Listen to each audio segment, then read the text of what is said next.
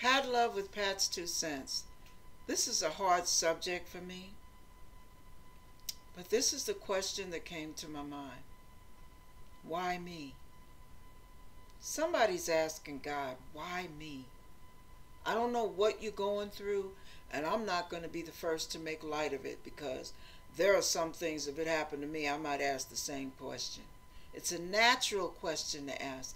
Why me? So let me try to be a source of comfort there, even though I don't know what it's all about. I remember one of the hardest things for me to understand was, why did one of the men in our church have to go blind? He was warm-hearted, hospitable, very giving, friendly. Oh man, very faithful, took care of business, very mature. I couldn't figure out why. And I'm sure he asked for the longest, when he was first going through the adjustment of not being able to see anything but black, why me? You know, sometimes, sometimes there are more pieces to the puzzle than you're aware of. It could be a case like with Job, where Satan challenged God and said, you let me at him, and I'll show you he'll turn his back on you. And God took the challenge. It was basically a wager. And God believed in and trusted Job with this trial period for 7 years. Even his wife said, why don't you just curse God and die? She was sick of him. Well, he did not. And as a result, everything that he lost, family, children, houses, cattle, everything that died in his life, God restored big time, because he remained faithful through the why me part. Woo! I'm trying not to get emotional, because why me is a very difficult question. It's a very difficult place to be in your life. And I know it's very painful. The other why me is possibly because God wants to burn some things out of your spirit that will hinder you from making it over in the long run.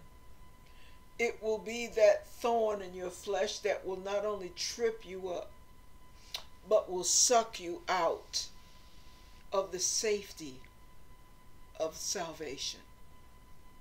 Because you will react and do some stupid things that can wreak havoc in your life until the day you die. And maybe even throughout eternity, by some of the choices you make. So there are times when God has to put a leash around you. And the leash is for your protection. It's unpleasant. It may be painful. And sometimes pain softens our hearts, tenderizes our hearts, and softens our spirits, and humbles our minds. Sometimes pain is a necessary evil. Sometimes hardship is a necessary evil. I'm trying to paint this picture so you don't get that God is punishing you and beating you up and beating you down. God is not sadistic. He feels your pain. He is right there with you. But there's a bigger issue going on that you don't see. Let me share this. Thank you, Lord. Wow. God uses everyday experiences to make examples. I was watching a movie last night about a man he had protected this girl from being raped. And then as they were running, they were in danger, and he was protecting her. And he ended up getting a slither of something very dangerous in his leg, and it was close to his artery. And the bleeding was just like pouring out, like he just poured a pitcher of honey out. It was just pouring out. And he told her, he said, take this knife.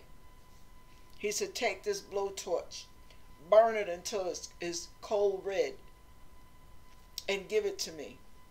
And she did. And this is what he had to do. This was a necessary evil. God, I hope you get what I'm saying. He pressed the cold, hot knife against his flesh. After he pulled the item, whatever the item was, as soon as he pulled it out, the blood came gushing out.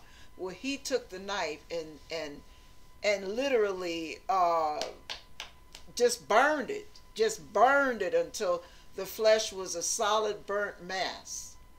And he had to bear up under that pain. Then he told her, go on the other side, burn the knife, get it red hot. And now I need you. While I'm pressing on this side, I need you to burn the other side of my leg. She did it. It was a necessary evil. Here is the thing.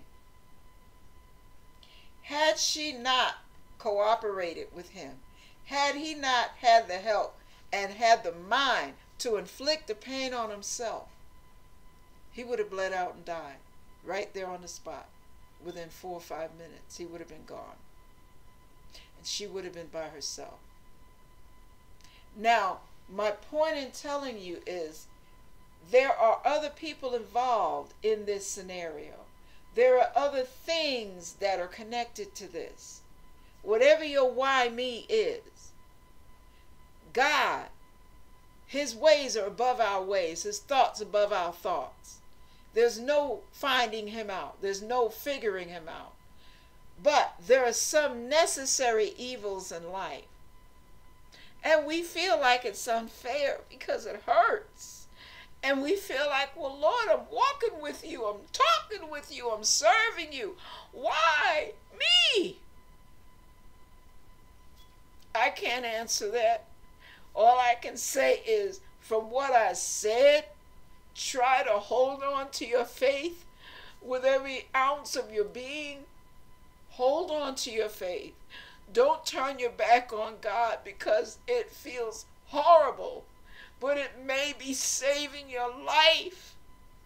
It may be saving a family member's life. It may be saving your soul or their soul. Something is being saved through this hardship. I hope that encourages you. But keep believing. No matter what you do, keep believing. The Lord will see you through. He will not leave you. He will not forsake you. Do you hear me? God bless you. God is in the foxhole with you. You're not alone.